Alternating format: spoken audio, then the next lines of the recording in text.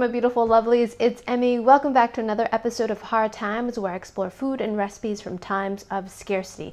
Today I'm going to be making ketchup soup, and this recipe in most part is a free meal because I'm going to be using ketchup packets.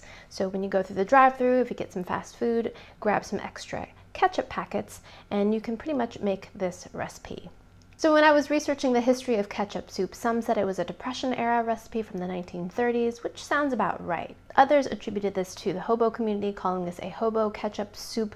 But basically what we're going to be taking is ketchup and a little bit of sugar with hot water. Some recipes call for a little bit of milk or creamer, so I'm going to add that as well. Super simple, super easy. This is basically an instant tomato soup made with a condiment ketchup. Bulk up this recipe. You could also use little packets of oyster crackers or saltine crackers if you have them.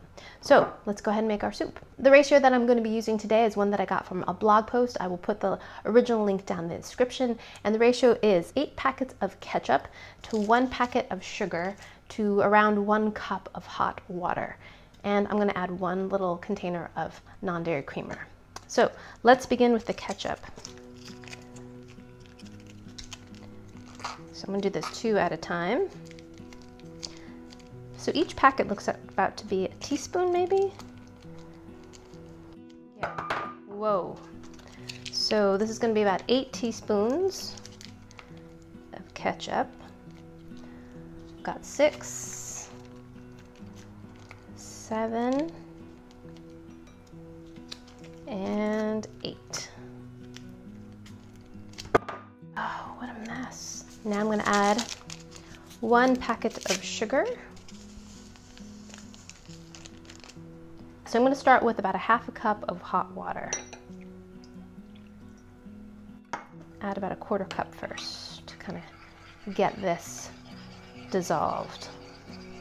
And it smells very ketchup-y, vinegared, sweet. That's pretty thick. So another 1/4 cup. So a half cup actually I think is plenty. If you want to have a soup with a little bit more body, I think 4 ounces or half cup of hot water might be enough. And to make this a little bit richer, I'm going to add a little bit of coffee creamer. Doo-doo-doo. Oh, look at that. You can just make it gourmet. Boom.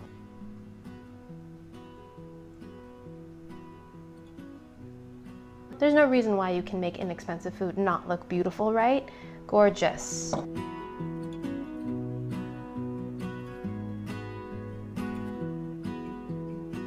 And to round things out, I'm going to include a few saltine crackers. Of course, this is not part of the free portion of this meal, but a box of store brand saltine crackers runs about $1.99, and that's a lot of crackers. So just a few cents, if that. So let's go ahead and taste our soup. I'm going to stir in the cream. And let's give our soup a taste. Here we go. Itadakimasu. Hey! That's not bad. I'm gonna add a little bit of water. It's a little bit too concentrated. That actually tastes a lot like tomato soup, like canned tomato soup. It tastes a lot like that. There's a little bit of tanginess, definite cooked canned tomato flavor, signature of, like, say, Campbell's tomato soup. It's pretty sweet, but that's what makes it appealing. Wow, I am so surprised by that. I thought it would be very ketchup-y, like distinctively ketchup. But don't get me wrong, I love ketchup. I love my fries with ketchup. I like ketchup with my scrambled eggs. I love ketchup on hot dogs. I know Chicagoans, don't hate me, don't hate me. But this does not. This tastes like canned tomato soup. Granted, there is a good amount of sugar in here, but I did add an additional packet of sugar. If you don't like your tomato soup as sweet, you could certainly omit it, but it tastes like tomato soup. It really does. Granted, canned tomato soup, there's a nice tang to it. A little bit of vinegar that's in the ketchup gives it an extra bit of acidity. The cream kind of rounds things out, but certainly you could omit that as well. It has a nice body to it too. If you don't add too much water, it has a good amount of body in it. You don't need to season it. It's certainly salty enough. It's pretty good. I'm kind of shocked. All right, let's have it with a cracker.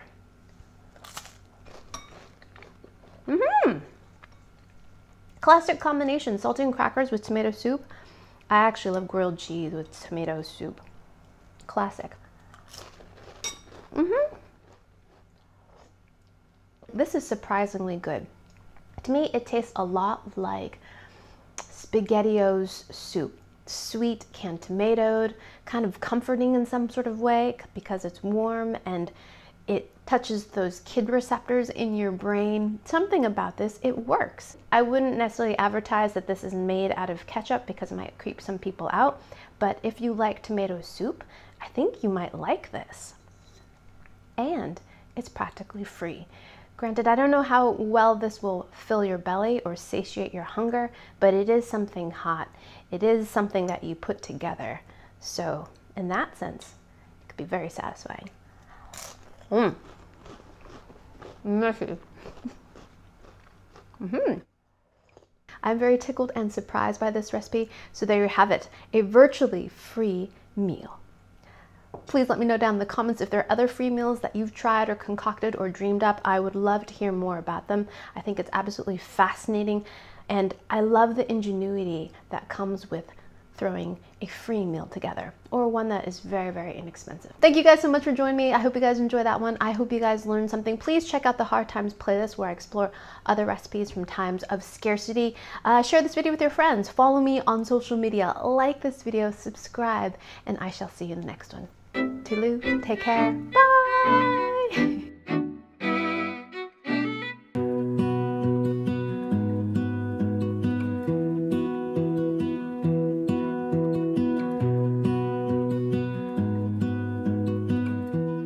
Fun fact, my little brother, when he was a child, used to love to drink these little cups of creamer. Just right out of the cup.